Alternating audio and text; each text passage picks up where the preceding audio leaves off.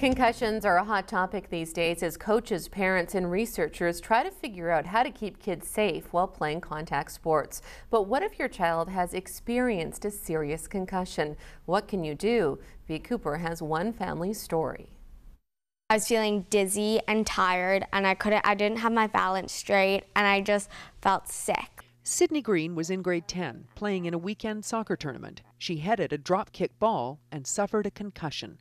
But she didn't recognize the symptoms and thought, I'll just go to bed, I'll sleep it off, I'll take a gravel, I'll play the next day. That second day changed her life. I went up for a header and another girl was going up for the same header, and we just connect heads, and then that was it. The impact to Sydney's brain greatly disrupted her electrical activity.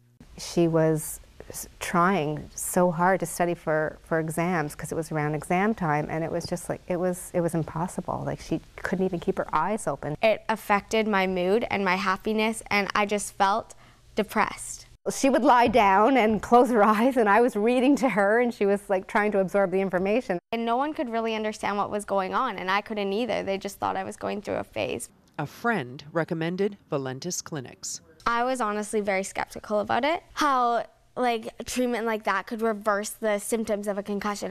The treatment, advanced neurofeedback, realigns the brain's electrical circuitry because the concussion has knocked it off balance.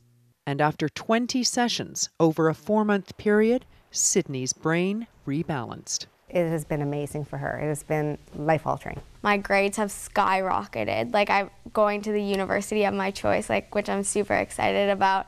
And I'm back to my old normal self, happy, able to sleep now, not anxious, just feeling like a normal human being again, which I thought was impossible, to be honest.